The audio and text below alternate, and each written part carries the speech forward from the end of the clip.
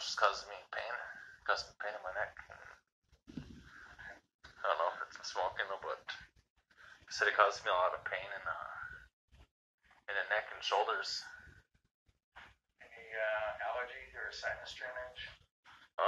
Kinda, yeah. I don't know if it's causing that though, but I mean, there's blood on it. One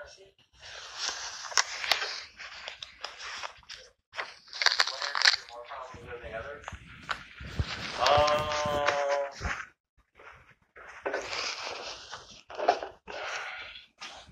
One ear, I don't know, man. It's like I try taking care of them, but it's hard.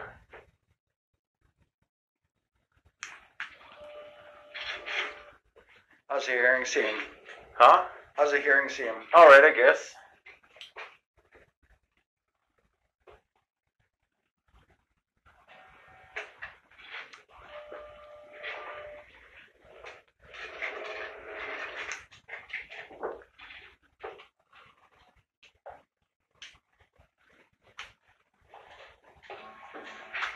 Take a look at your nose.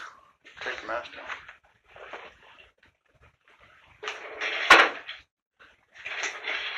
Open your mouth.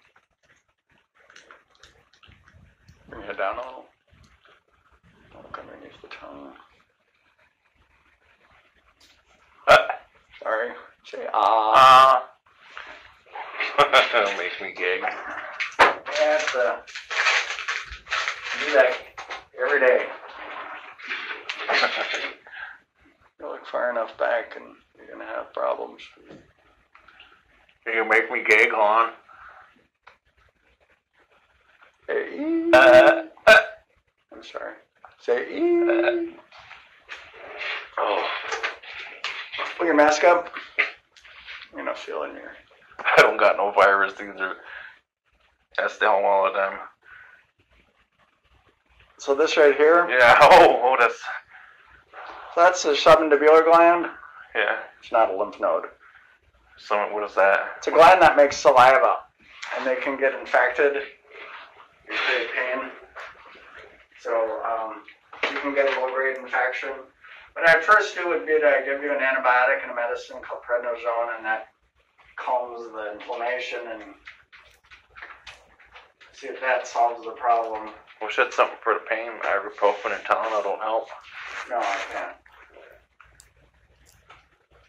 So what can you do about the injury if it needs to be fixed or not? I'll only give you the antibiotics for infection. That's what. Because it's a gland for saliva, what can happen if it ain't treated or fixed? Problems with that gland are usually infections, and a good antibiotic is a treatment for that. Where do you get prescriptions? Hayward Walmart Pharmacy. So am I done here in this chair? Yes.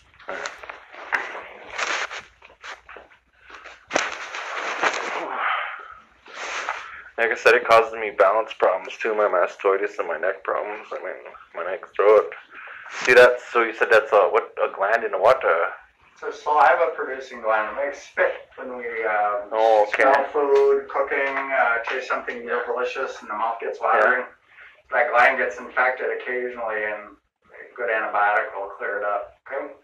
What if it was injured, though? I mean, did you even look into that? Because it was injured in the past. And how would it have been injured? From something like this right here, falling and hurting myself, and there was blood on the floor, and I mean,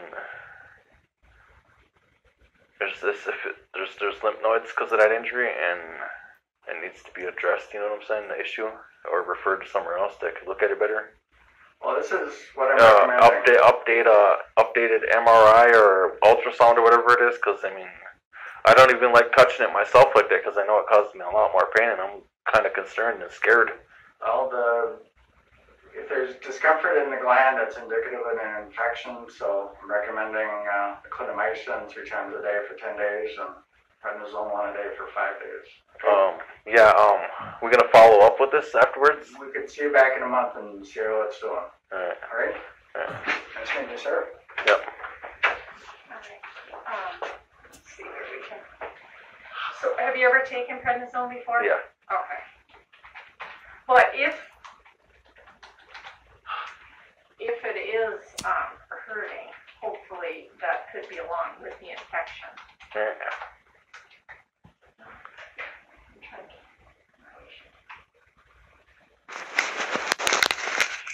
Are you, you live in